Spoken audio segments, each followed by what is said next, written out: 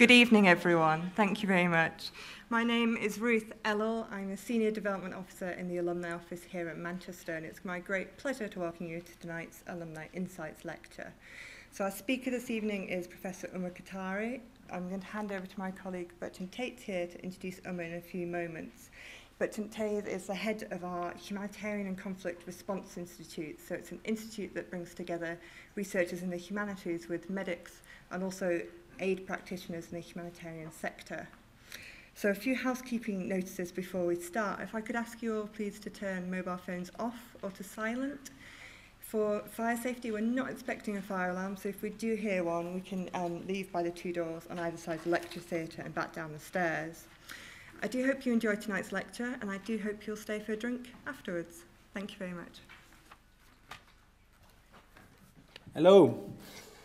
I'm immensely proud to be asked to introduce Uma Kothari as an alumnus of the University of Manchester, as the director of a small institute sibling to the Global Development Institute, which was created this year as a result of the merger of two of the university's most prestigious institutes, notably.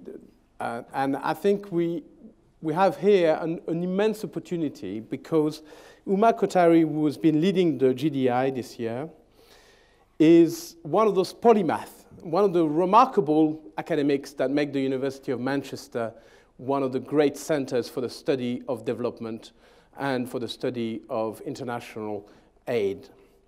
Uma is a professor of migration and post-colonial studies. She actually has written extensively on histories, discourses, representation of international development. She has researched in the field, and she has won the Busk Medal by the Royal Geographical Society for her fieldwork, supporting the understanding of global development. She is one of the most cited authors, I think, in her field. She's also worked extensively on transnational migrations and diaspora. I'm not going to read the long list of fantastic books that she's authored and the vast number of articles she's written. I invite you to check a profile. It's absolutely staggering. But I would like to name a couple of titles to give you a sense of attitude to research. Her latest book is, for example, A Radical History of Development Studies, and she's also involved in development theories and practice, critical perspectives, which was before, but another book in 2001, which was quite a hit because it challenged everything people claimed to know, was Participation, the New Tyranny. So Uma Kothari is a wonderful example of somebody who actually does immense fieldwork, engages profoundly with theory, challenges just every inch of the way to rethink everything we know, how we know it, and why we know it. So you're in for a treat, and so am I. And I'd like you to welcome her very warmly, please.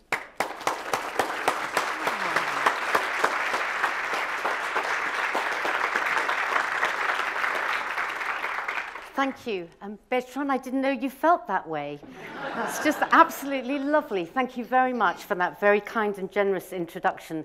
And thank you to the alumni events team for organizing this lecture, and thanks to all of you for coming here and sitting in rather a gloomy lecture theatre when the sun is very rarely shining outside. I'm really pleased to give this lecture because it's given me an opportunity to reflect on some of the research that I've been carrying out over the last 15 to 20 years, and to locate it really in the moment, in what's happening today, and to try and understand that. So, everyone is on the move. We all travel from one place to another. We move between places for different lengths of time, varying distances. So mobility is not exceptional. It's not unusual. In fact, Mimi Scheller and John Ury write that we live in a world that is best understood as being constituted by mobility, not just the movement of people, but of finance, of ideas, of technology, of resources. But of course, there's a whole variety of forms of movement: causes, motives, distances covered, and periods of time. And one such form of movement was very evident in research that I carried out amongst Senegalese and Bangladeshi street traders who were living and working in Barcelona. And I interviewed one of them, and he said, "I'm 35 years old. I come from Dhaka in Bangladesh. I've been selling scarves on the streets in Barcelona for 5 months, but I left Dhaka 8 years ago. I went first to India, then I went to Dubai where I worked in a restaurant, then to Austria, then on to Germany, but I had to leave because I couldn't get my papers there. I left and went to Italy where I sold things on the street, but I couldn't get my papers there either. Now I'm in Barcelona. I've applied for my papers and they say it's easier to get them in Spain. If I do get them, I will reach my dream, which is to go to Bradford." For those of you who are unfamiliar with the cultural geography of Britain, Bradford is for some of us a world city, where I have an uncle and get a job there. If not, then to Belgium where I have some friends and try there. I've been to many places, but I can't stop traveling until I get my papers. It's a difficult life. And at the end of the interview, he said to me, "Do you have documents? Do you have papers?" Well, I showed him my British passport, and I knew the question that was coming. "Are you married then?" Well, once word got round on the street that I did indeed have my documents, I had more proposals of marriage in the 18 months of the research project than I've had in the last 55 years. In fact, I've had none in the last 55 years. But then this lecture isn't about my sad story. Now, the reason why I recount this anecdote, this interview with Rehman, is because I think it raises 3 very important questions and issues. First of all, it really confounds the sense, or the dominant way of thinking, that migrants have a single place of origin and a predetermined destination. Right? He traveled over 8 years going through different places. The second issue raised is just how skilled and competent migrants can become, invoking and building networks along the way, learning how to negotiate borders and boundaries. And the third is the significance and the power of the document. The only reason for his extended travel and his journey is because of policies that constrained and contained his movement. So in fact, his migratory trajectory wouldn't have been like that if border policies were different. He was only moving from one place to another because he was trying to get his documents. So interestingly, while neoliberals are arguing for the benefits of the opening up of international borders to permit freer movement of capital, of trade, of services, of technology, there's increasing restrictions placed on the movement of people. So what we have are these 2 diametrically opposed world trends. One is for greater openness of international borders, and the other is for greater restrictiveness.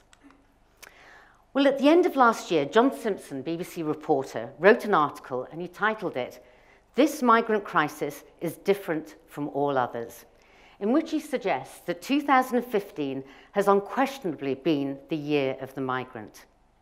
Well, when you take a historical perspective, some may find that claim is questionable. After all, haven't we seen this before? Haven't we been here before? Europe and the rest of the world, of course, have witnessed the mass movement of refugees throughout history. Indeed, a total of about 60 million Europeans became refugees during the World War II. But as the current refugee movement in Europe continues, there's one particular refrain that gets repeated over and over again, and that is that the humanitarian catastrophe of our generation is symbolized by this movement of Syrian refugees. So let's look at some statistics then. How many people are we talking about? Well, more than half of Syria's pre-war population of 22 million have been forced to move. 7 million of them are internally displaced. There's more than 1 million migrants and refugees crossing into Europe in 2015. And more than 4 million refugees from Syria are in just 5 countries: Turkey, Lebanon, Jordan, Iraq, and Egypt. And in this year alone, 500 have died on the journey.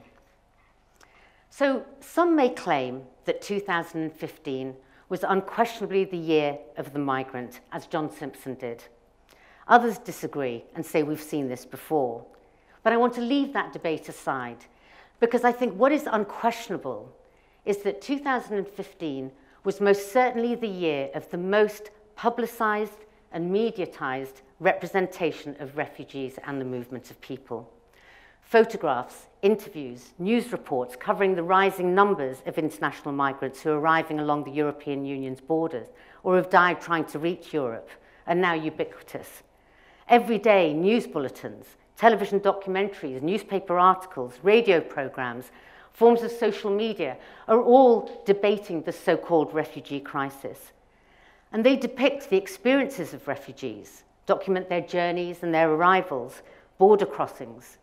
They examine their potential impact on the people and the places they encounter and in which they arrive. Less often, perhaps now, they also inform us about the causes of this movement. And I think these reflect together multiple and very diverse political and perceptions. They invoke sympathy and compassion in some, and fear and loathing in others. They're very emotive images of refugees, marching through the countryside, for example, getting tangled up in barbed wire fences, the juxtaposition of police control with banners of welcome. There's just so much information, pulling us in different emotional, moral, and political directions. And alongside this, there's an ongoing debate on the quality of that media coverage. So clearly we need to think very carefully and very fully about the power and the role of these representations. Are we skilled and knowledgeable enough to interpret what we see and what we read? Are we able to critique and challenge these representations? What tools do we have as public audiences? Are we aware of the kinds of ideologies and politics that are embedded in them? And very importantly, are we alert to how every political and policy debate today, however tangential, now appears to always and only lead to a discourse of immigration? So I think the questions that we need to ask are, how does this unprecedented media coverage shape our understandings of refugees and the form and the extent of the humanitarian response? How do they generate powerful and often negative connotations that vilify refugees, instill fear and hatred, and reproduce inequalities, but also at the same time forge new kinds of global alliances and solidarities that have led to the incredible outpouring of compassion and acts of kindness that we've witnessed? So building on a lot of political, challenging, creative, and innovative work that's been developed not just by academics, but activists and refugees themselves, I want to explore the power and the impact of these representations. That was just all preamble. This is the introduction. I want to focus on their journeys, and I want to focus on the possibilities of forging conviviality. We're arguably positioned at a very critical moment, one that is replete with potential to shape the future through new forms of everyday humanitarianism. But 3 caveats before I begin, or before I continue. First of all, I'm not going to offer a solution in this lecture. What I want to do is provide some possible ways of looking at the current context and how it's being represented to us, and offer some possibilities. I'm not going to provide the political background to the conflict. Others, some of you here, are much more knowledgeable about this. What I want to focus on is the actual movement, the journey. And I don't want to deny the significance of many grassroots and solidarity movements. They're incredibly important, but what I want to do is to focus on the very public representations, the dominant representations. But first, as my title alludes, I want to start with what we understand by public representations and what the power of those representations are. So media representations constitute an integral element in the regulation of movement and the perceptions of those who move. So perhaps we need to start with what's selected for coverage. We know that there's no abstract event going on out there that's called the news, and it's waiting to be uncovered by reporters and presented on our daily news programs. Instead, of course, as we all know, there's a whole series of events that are taking place every day across the world, and through decisions that are shaped in part by ideological, national, and economic interest, some of those events are selected as being newsworthy, as being in our public interest. It may be obvious, but as we're bombarded with mediatized representations, I think we need to remember what Raymond Williams wrote. He says, "We've been wrong in taking communication as secondary. Many people seem to assume, as a matter of course, that there's first a reality, an abstract reality that exists out there, and second, communications about it, or representations of it. The form and extent and the content of the communication itself is a major way in which reality is formed and changed. So from Williams, we can infer that messages and meanings transmitted through the media shape our taken-for-granted world. Take, for example, this media coverage that well articulates the cultural theorist Stuart Hall's ideas that all messages are encoded with political ideological meanings. So we see two here. I don't know whether you can read them. And can you still hear me? Yes. Is that the first one, this is after Hurricane Katrina, the first one, a black man wading through knee-deep water, and the text in the newspaper says, a young man walks through chest-deep floodwater after looting a grocery store in New Orleans on Tuesday. The second one, two white people wading through knee-deep water. Two residents, they belong. Residents wade through chest-deep water after finding bread from their local grocery store. So Stuart Hall's saying, I mean, I've juxtaposed those two. That isn't the image we normally have. We have one or the other. And what it does is invoke a particular taken-for-granted world that we read those representations through a particular lens.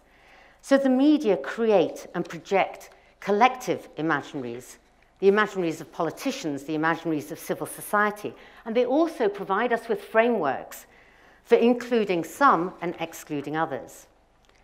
For example, there's media coverage that often blames migrants of increasing unemployment rates and draining social security resources. We have statistics of Muslim family size that are invoked to support the idea about their taking over and as an ever-present threat to national security. Media coverage, thus, contributes to the perpetuation of stereotypes that shape public opinion. And we're very well aware that negative and exaggerated images of migrants project a sense of crisis. They instill fear, often positioning incomers as enemies. And these are often through the use of very familiar symbols or metaphors, such as illegality, aliens, invasions, waves of migrants, swamping, as well as drawing from very evocative images of natural catastrophes like flooding or a tsunami of refugees.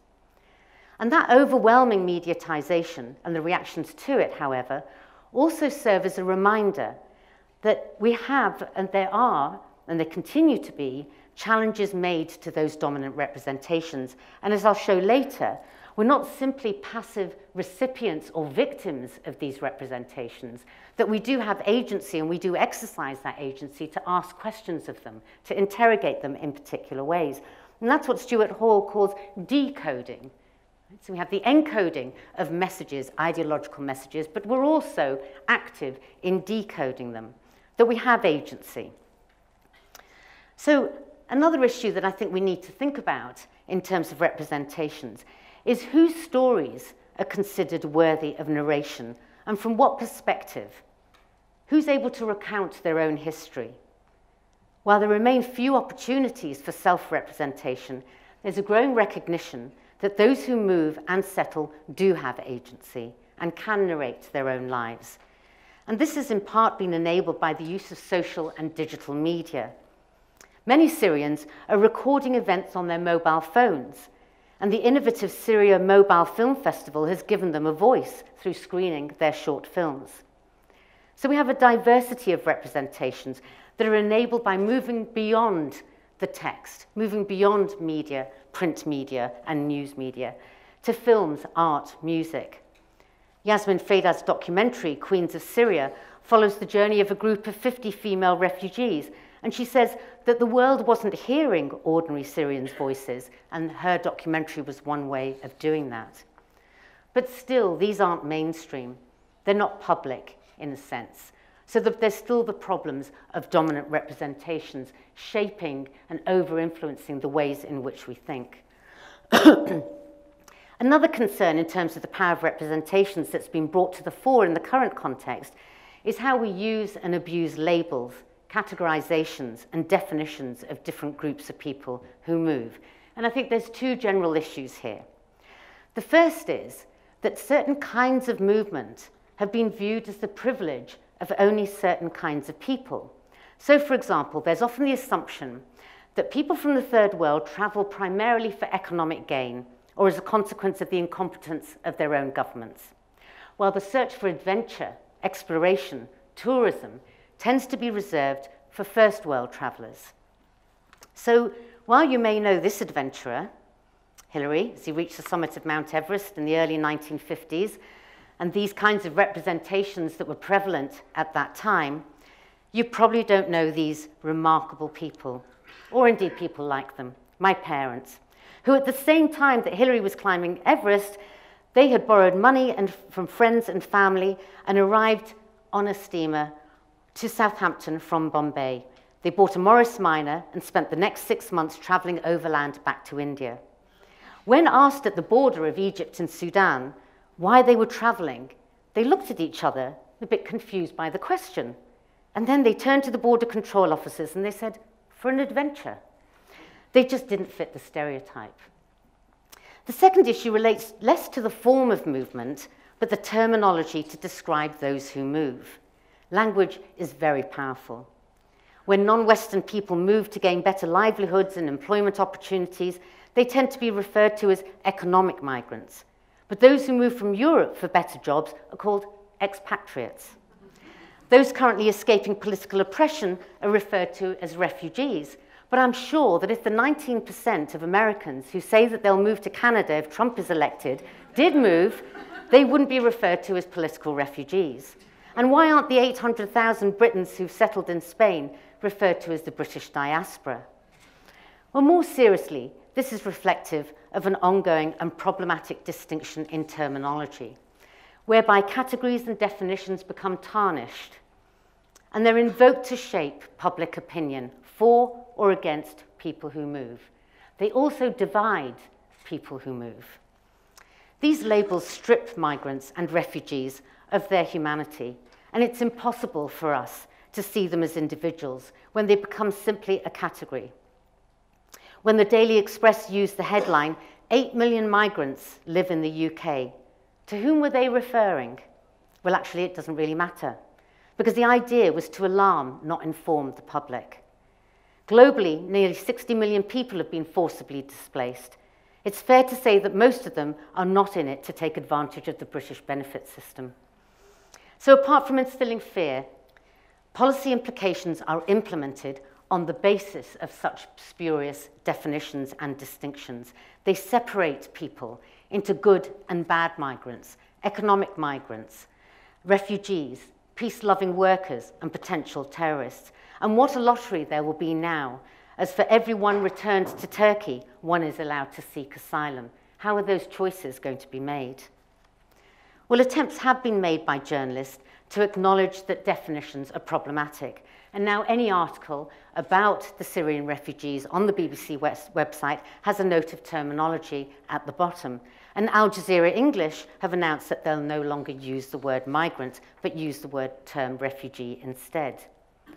But David Marsh, the journalist, questions, why do we need to refer to a particular term at all? Why not just call them people? They are people. Men, women, and children, fathers, mothers, teachers, engineers, just like us, except they come from Syria or Eritrea or Afghanistan. One journalist said that whenever possible, he tries to describe those in camps as people initially, with an extended phrase along the lines of more than 3,000 people who fled war, poverty, or persecution beyond Europe's borders, etc. So it is possible for us to avoid those kinds of categorizations. And who were they before they became a refugee, an economic migrant?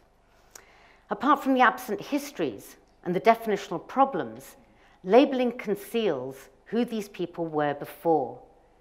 There's been a tendency, as Peter Gattrell writes, to discard as unimportant the life they lived hitherto.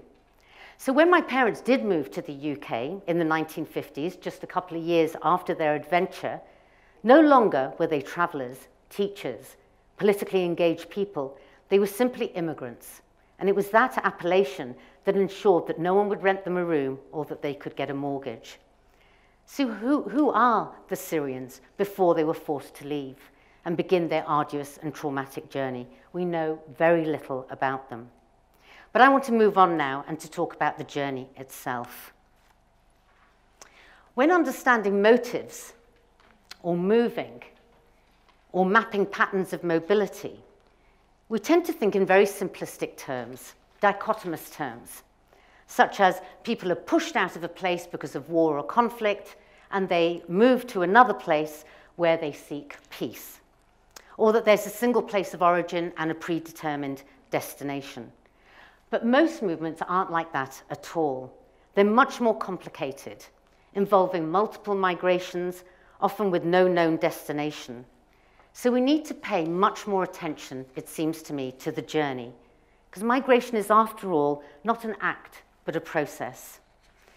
What's revealing about the coverage of this current situation is that the reporting has primarily focused on the journey. We haven't looked at the journey so often in previous work or literature or research, and indeed in media coverage. So why is it that this particular moment, this particular context, so much of what we read and see is about the journey?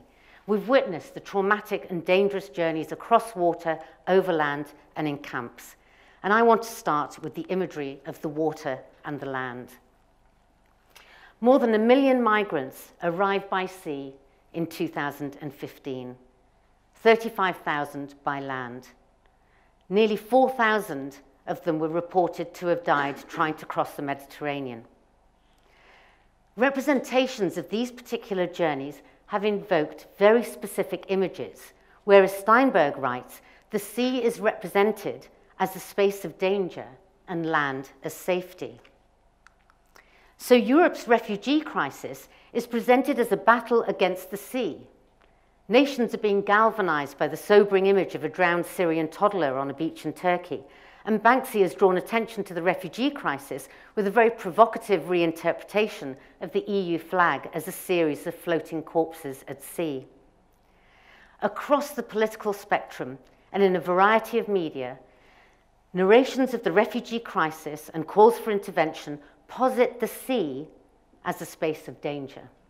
Some focus on the dangers that the sea spits up onto the shore, onto Europe's shores, migrants, Muslims, terrorists.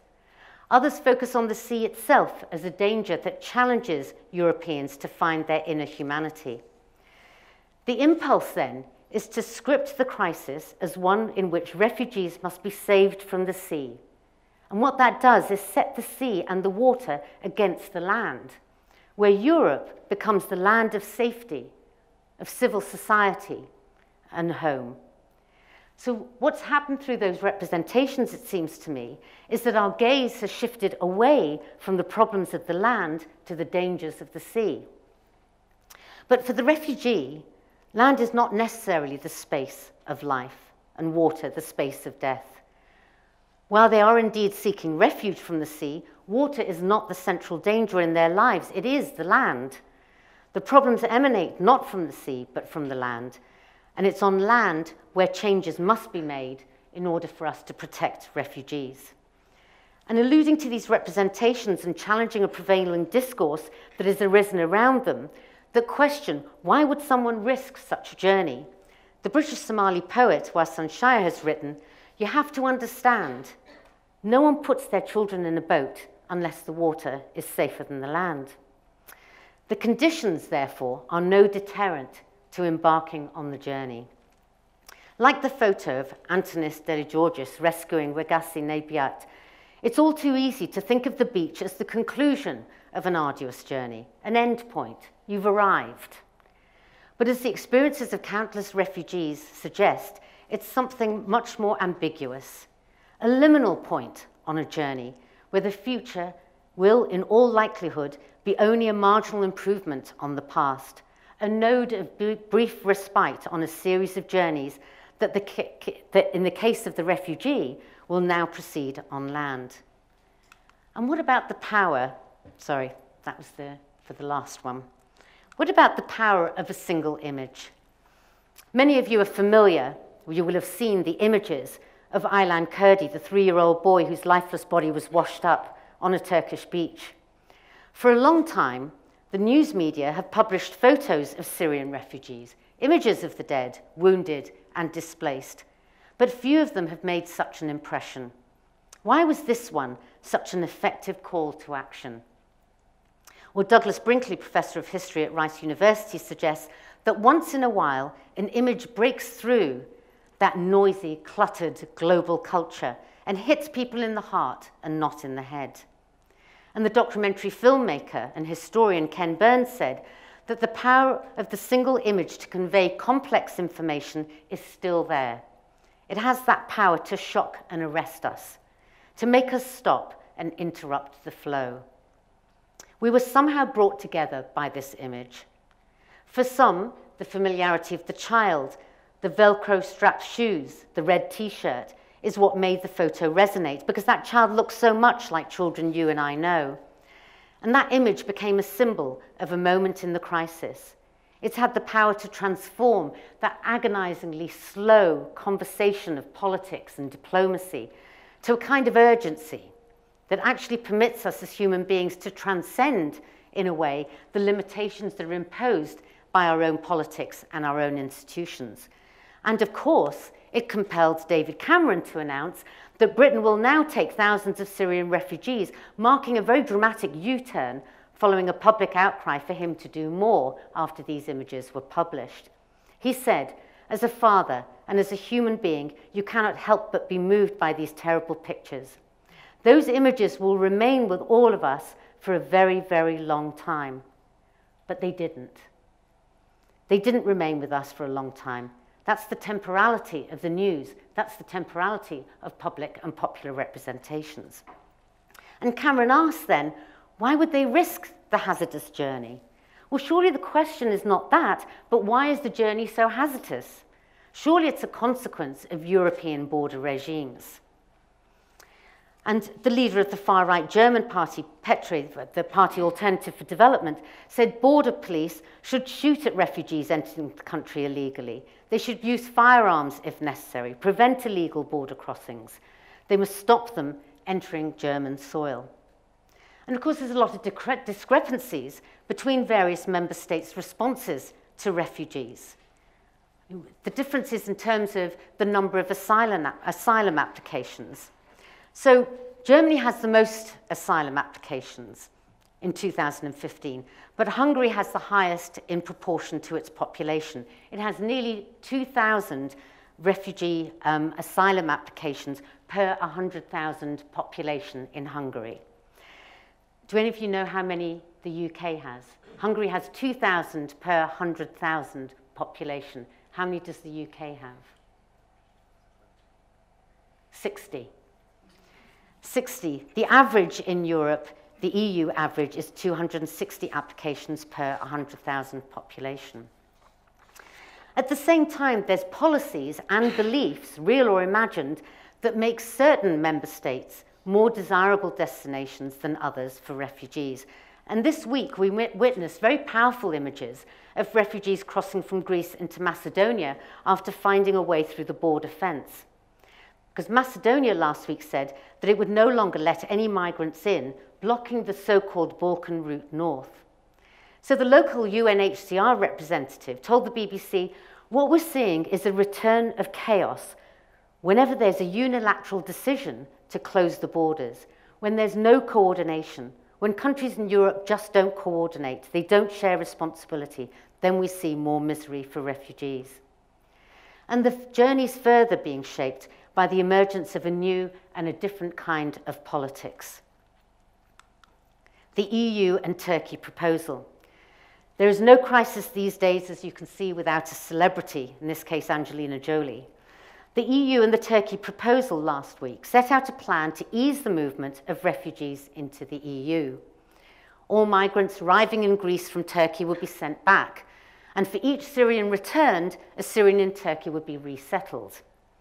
But part of that plan also was to ease access to the EU for Turkish citizens, to speed up that process, with a view to allowing visa-free travel by June.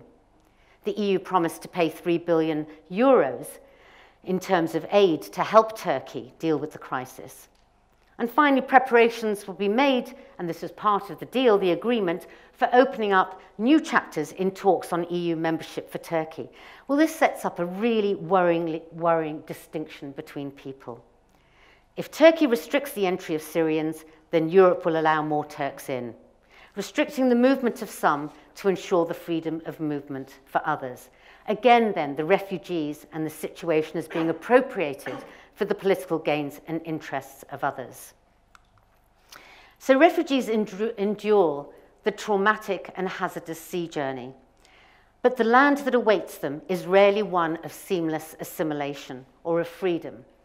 They must negotiate borders and boundaries, and then their mobility is restricted because they're placed in camps, detention centres, or guarded and holding places where they're neither assimilated nor rejected, but placed, in a sense, in a state of limbo.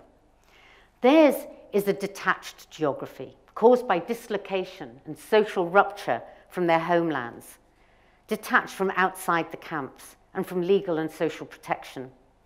The spatially controlled environment of the camp seals refugees from contact with the outside and therefore exacerbates, in a sense, their exclusion from and contact with wider society. Of course, some camps are better than others. Ironically, Tempelhof Airport, built by Hitler's chief architect, is being used as an emergency shelter for new arrivals in Berlin. Now, some people have argued, when they've looked at these sort of containers within this defunct airport, some people argue that good provision and kind treatment encourages more people to move. Surely, this is just a way of responding in a humane way. As the German MP said, we don't want anyone who's experienced war and terror to have to sleep on the streets.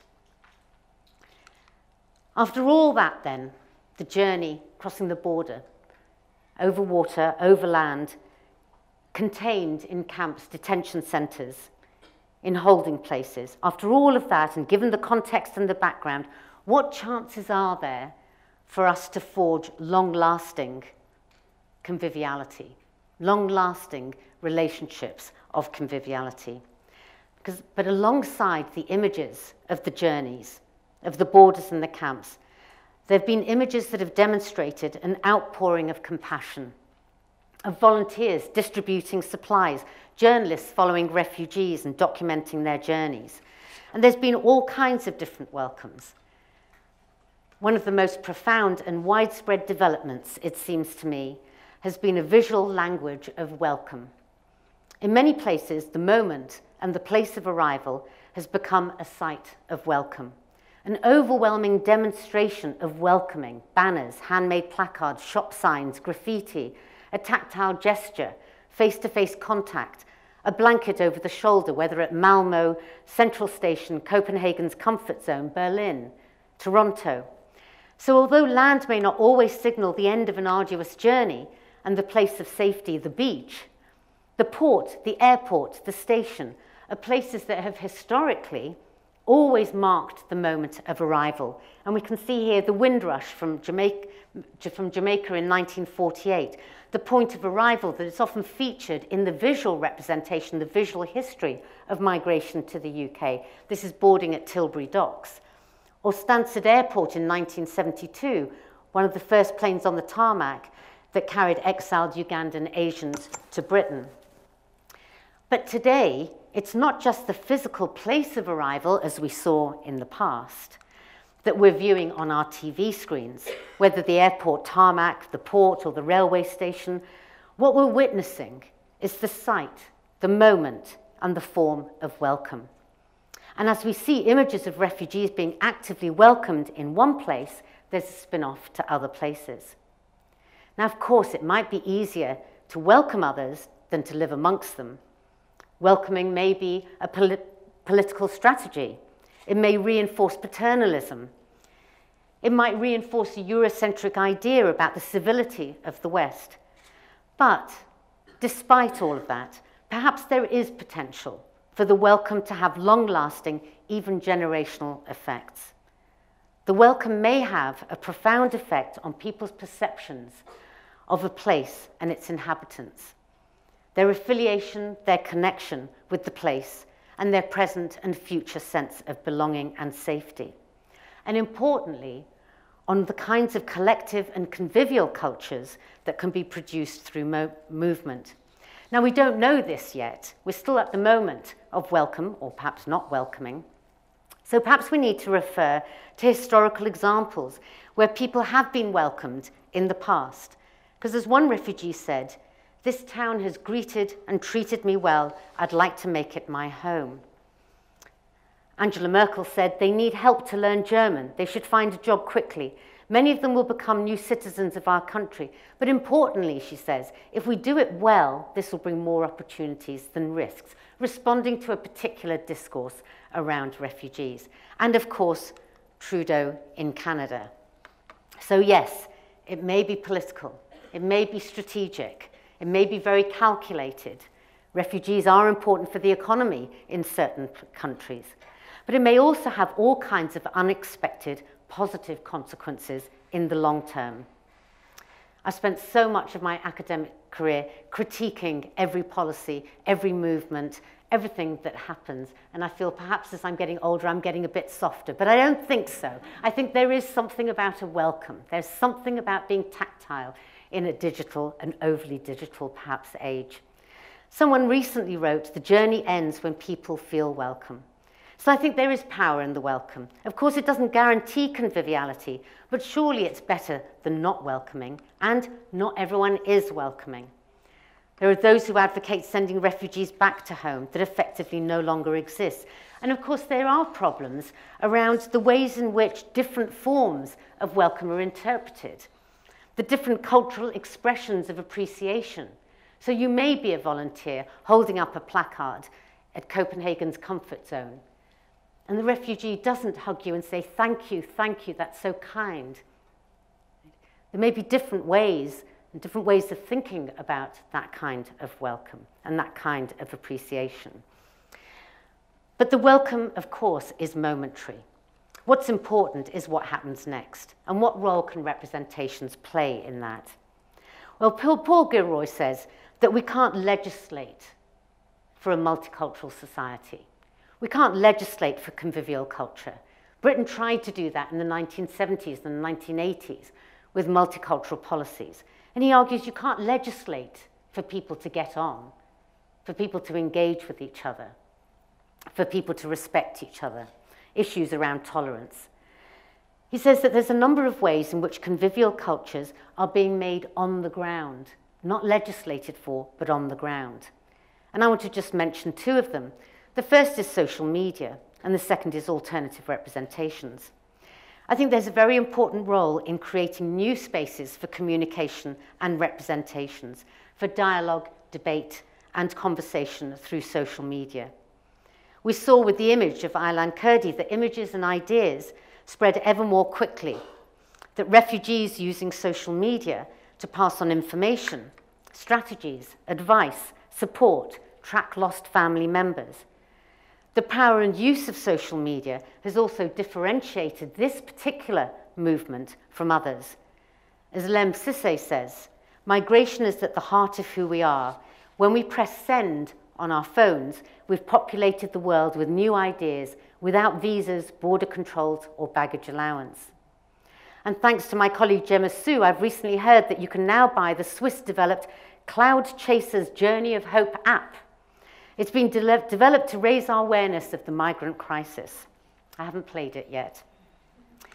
Given the power of representations, there's also a need for alternative and new kinds of representations that reflect very different politics. There's a growing recognition of the significance of alternative cinema, novels, and art that are often superseded by popular genre, but nevertheless attract audiences from a range of different backgrounds. And the importance of an ongoing dialogue that addresses issues of refugees, that happens on the ground at a very everyday, mundane level. Refugees welcome, tourists go home, invoking and using that macro politics to make a very micro level local political argument. There's lots of play and subversion of representations that are very powerful. You see here on the left, you want the refugees to go home. Splendid, so when do you leave? So there's a lot of play and subversion of these representations, and I don't think we should deny that that is part of an ongoing dialogue. It's something that can spring up very quickly. You see one placard and then another one. And one of the ones that I've been trying to show here is that there's lots of banners that say refugees go home. And out of that sprung up a whole kind of set of symbolic representations and material, real representations. Syrians can't just go home. 8% of Syrian refugees want to, only 8% of Syrian refugees want to stay in Europe. They would like to go home, but they can't. So there is an importance, I think, about alternative representations. They're powerful. They make us stop. They make us question. But a word of caution, because even alternative representations can unwittingly reproduce particularly powerful negative representations, reinforcing fears and stereotypes. Robert Graves and Didier Maddock-Jones produced postcards from the future for the Museum of London 2010 to raise awareness about climate change. And there were a series of 6 postcards, and this is one of them. This exhibition and events generated unprecedented media interest and public attention. They were seen to be radical, critical, and challenging. But what is it that this image tells us? It says if we don't do something about climate change, we'll be swamped by third world migrants building up a slum around Buckingham Palace. So even something that attempts to be critiquing certain kinds of representations, making a political argument, can end up invoking that taken for granted way in which we think about mobility. So I don't have any conclusions, but I think there's some ongoing challenges. We've been here before, and we will again. And here are some representations around the exile and the Ugandan Asian refugees from 1972. Maybe we need to look at the not-so-distant past to try and understand and remember what we can learn from what's happened previously. What can we do? Well, the first is to be informed, to be able to challenge representations, to have the tools to critique them, to look behind the message and to produce alternative messages. We've made many advances in our representations, but I think one area that continues to bedevil our attempts at achieving social justice and producing convivial cultures is that we don't see others as our contemporaries. We see them as migrants, refugees, asylum seekers, stealing our jobs, occupying our houses, as criminals, as pre-modern. And ultimately, they are just too different to us. And at times like this, there's a tendency for old racisms, intolerance, hatreds towards already existing diasporas to be unearthed and resurfaced. Perhaps the start is to know the individual behind the label. As soon as they move, they become just a refugee, an asylum seeker. But who else are they? What skills, jobs, families, adventures, aspirations, desires do they have? As one refugee said, now we don't even have our names. We have a number in the barcode of our refugee identification. If we don't understand the lives lived before being labelled, it'll be very hard to see others as our contemporaries and to cultivate any kind of solidarity instead of hatred or pity. And I think we need to provide opportunities for more civic engagement rather than increasing containment. We need to acknowledge the skills that people bring, provide opportunities for them to be creative with those skills, and remember the multiple experiences, the skills that they've acquired in just surviving, that they've accumulated and shared knowledge about how to cross spatial and cultural borders, how to maneuver themselves through different bureaucracies, their ability to subvert restrictions, negotiate boundaries, their interactions and their sensitivities. Rather than reinforcing a parochialism, what I'd like to suggest is that they are surely amongst the most worldly. Perhaps what we fear then is our own parochialism. Well, I think this is surely a story about humanity. Representing it should be humane as well as accurate, and sadly, most of what we hear and read is neither. Thank you.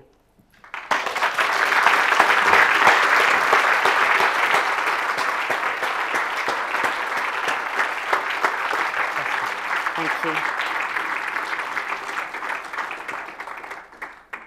I told you so.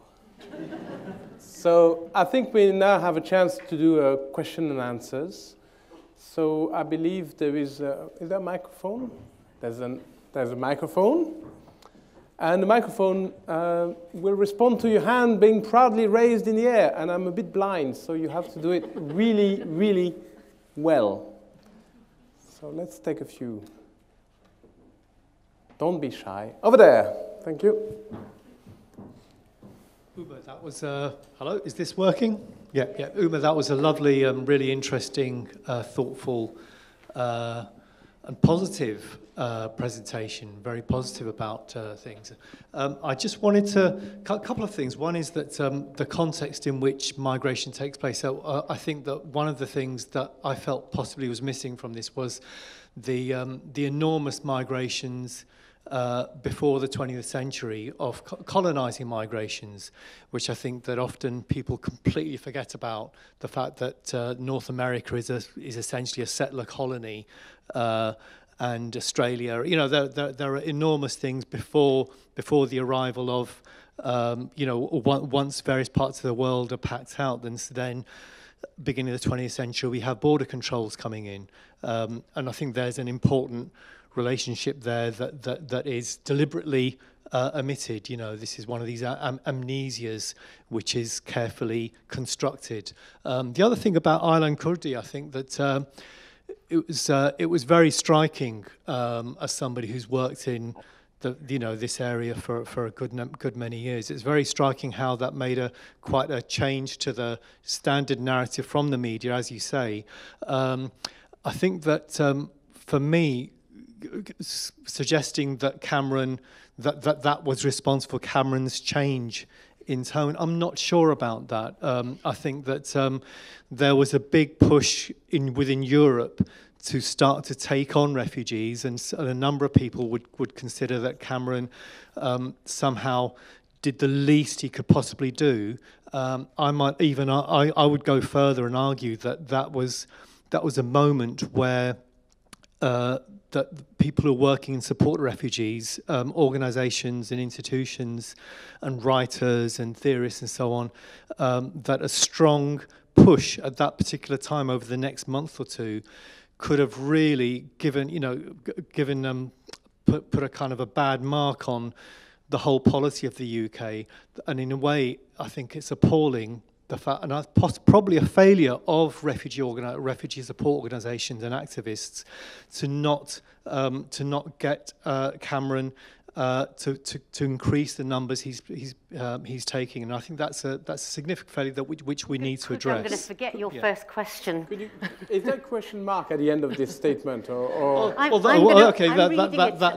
think that's a significant failure, and I think we need to think about that very carefully, because I think that there was an opportunity.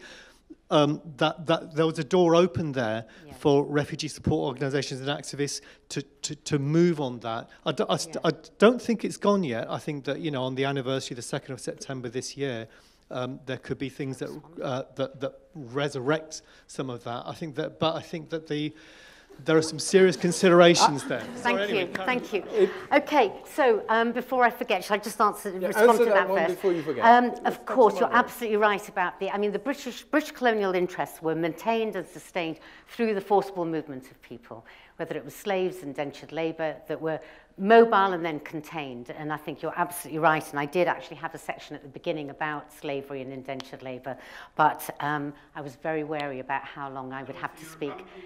And yeah, absolutely. And the second is, and I think you raise a very important, really important issue there about cause and effect of representations. And I did skim over that. It's very difficult when we, did people go and stand with, placards because they saw something on the television that made them do that? We don't, there is audience response surveys. There's all kinds of ways in which people who study media will capture that kind of information. And I think you're absolutely right. We need to be more careful, and I need to be much more rigorous in terms of looking at that cause and effect of a particular representation. I think that's an important point that you raised. Thank you. We have space for more questions. Over there. Gentleman over there.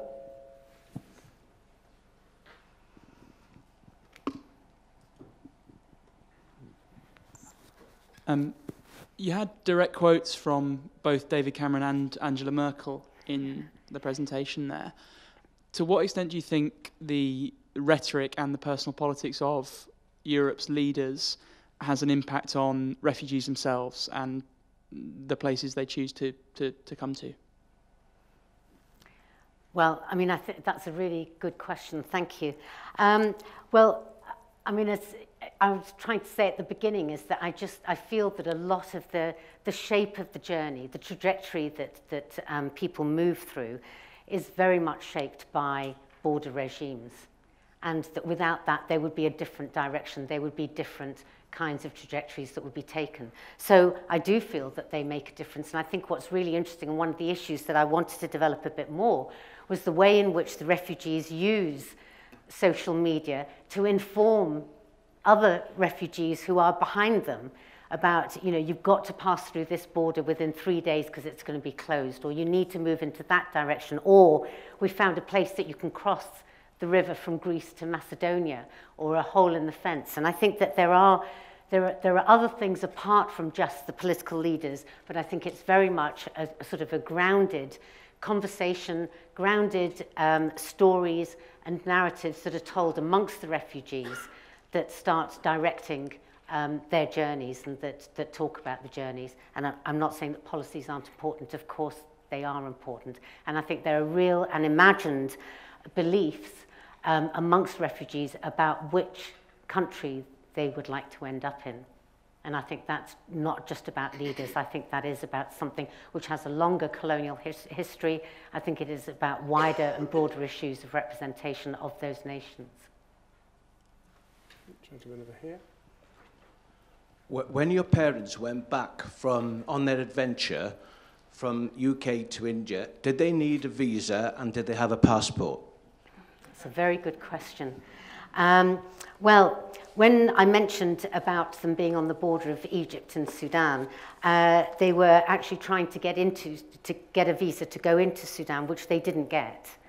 And this is the early 1950s, so they couldn't actually go to Sudan at the time. No, they didn't need a visa when they went back, but they certainly needed lots of visas as they were traveling around different places. Should we take two questions, one after the other? I'll tell a little story while the microphone travels. Do. When I arrived as a student in the 80s, and as an academic migrant, which is a type of migration that many of us share, from France, and I had to report to the police on a monthly basis.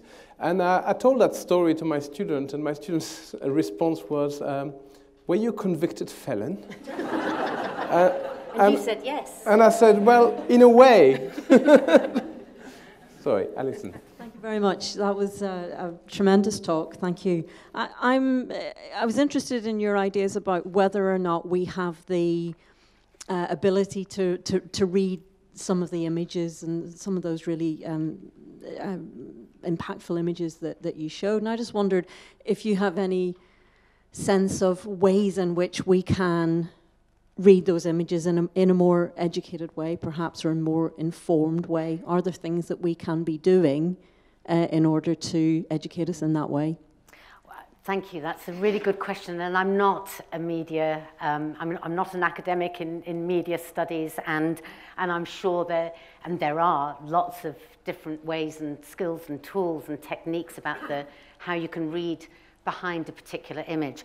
But I think that we're already doing a lot of things. I mean, first of all, you're all here. You know, you've come today because, well, maybe you've just come because you come to every alumni lecture, and that's great. And I look forward to seeing you next year. But some of you are here because of the topic. We're making choices all the time about the newspapers that we read, the radio programs, the documentaries that we watch, the people that we talk to. I think we're already very skilled. But what we need is to actually think through some of the representations that are now taken for granted. It's taken for granted that we refer to this as a refugee crisis. And I think we need to ask, well, who's it a crisis for? Because when we read the papers, they're not talking about a crisis for the refugees. They're talking about it's a crisis for Europe. And so I keep saying so-called refugee crisis, and then people say to me, don't you think it's a crisis? No, yes, I do think it's a crisis, but not a crisis in that. So I think we're already unpacking a lot of the representations. I think the definitional issues are really interesting because, of course, we used to use a language of immigrant in the UK. We don't really tend to use that very much now. Now, Al Jazeera English say that they don't want to use the term migrant. So language shifts and changes all the time. So I think part of what we need to learn is to read the shift, is to read what is there between the gap of different kinds of representations. In the space of those different representations, what are we trying to say? So I think it's less important, the note on terminology that the BBC uses at the bottom of its website, than the fact that they have a note on terminology. That's new, that's different, and that's telling us something, I think, quite important. We have time, I think, for one last question. This is, excuse my ignorance, you're the people in the know, I'm just a confused citizen on all of this. I'm confused. But I liked your point about the bit about the story behind the person themselves, and you were saying they're just a number and a barcode. And I don't understand, or maybe there is an unpacking the story. Is it already going on, or is there somewhere where these, the people coming over, they're a family of 4, a doctor or a lawyer, or my kids love this, my kids. Is there a story being taken from these people to almost humanize them again rather than make them be a barcode? Because I think people would be a lot more understanding and less scared, in inverted commas, and it wouldn't be such a crisis if we knew. But I don't know how. I know you're not offering solutions, but I just wonder whether that is a solution and whether it is already happening. We're just not hearing about it. Thank you. I think that there are a lot of projects where life histories are being gathered. I think there's a lot of self-representation. I think there's a lot of communication that's going on which isn't public and mediatized in the same way. And I think, in a sense, we want to demand that. On the other hand, politically, we have to be very careful because we don't want to say, you're okay because you're a doctor, and you're not because, you're unemployed in Syria. So I worry about making the distinction and overly individualizing, and I think we have to be quite careful then. So we want lots and lots of individual stories that tell a collective one. And I think the example of the doctor that you used is, no, but I think it's important because we often think about brain drain when people leave, but there's incredible brain waste as people move. There are lawyers working in bars in Barcelona. Not that there's a problem working in a bar in Barcelona, but there are people who are trained as lawyers. How many Ethiopian taxi drivers have you come across? There's people who came from particular, this is why I think they're so skilled, they're so worldly in certain ways. They've had to maneuver themselves in incredible ways. So I think we need to learn about the individual stories, but we need to also learn about the collective. One last question. Okay. You said that a small proportion of the migrants want to come to Europe. I wonder whether you have a view as to international work with the governments from which the migrants are coming should focus their attention to try and establish more humane regimes in the countries from which the migrants are coming. Well, that's the key question, isn't it? I mean, that's the one about the causes of mobility, the motivations, the push from war and conflict and political oppression. And that's the big issue. That's really something that we do need to look at. And that's why I was saying at the beginning, I'm not really talking about the context and the background out of which people move, that I wanted to focus on the journey. But clearly that's something that we need to look at. I didn't mean to say that only a few want to come to Europe. I don't know the statistics of about people's desires and aspirations of where they move to. What I was trying to say was that only 8% in that particular study, and beware of my own representation there, but only 8% said that they wanted to stay in Europe, that many of them want to go, they want to go home, they want to go back. And we have examples, and me and my friend Penny the other night were sitting in a restaurant having a conversation about this and saying, well, who actually gave me lots of great tips about the talk today, so thanks, Penny.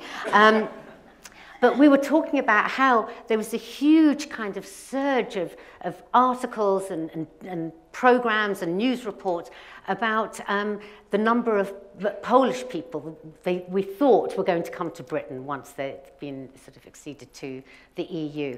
And of course, January the 1st, that was the case. But by July the 1st, many of them had gone back. They just wanted to come and check it out. It's like my parents would have come and gone and come back, but they felt compelled to stay in a sense that once they'd arrived. So borders aren't just about allowing people in, but they also confine you and keep you in a place where it's hard to, they're not porous, and I think for some people, very porous for others. Thank you for your question. Well, I'd like you to join me in thanking Professor Uma Kothari for her lecture.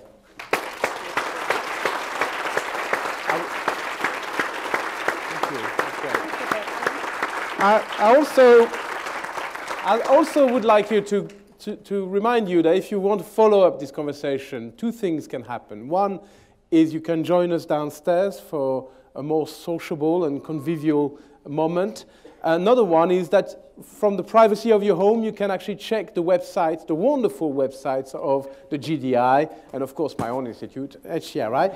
And I think in general, discover the wealth of extraordinary work that is done by dozens and dozens of academics across the University of Manchester, which makes us proud to belong to this university, to be part of its history, and hopefully its future. Thank you very much.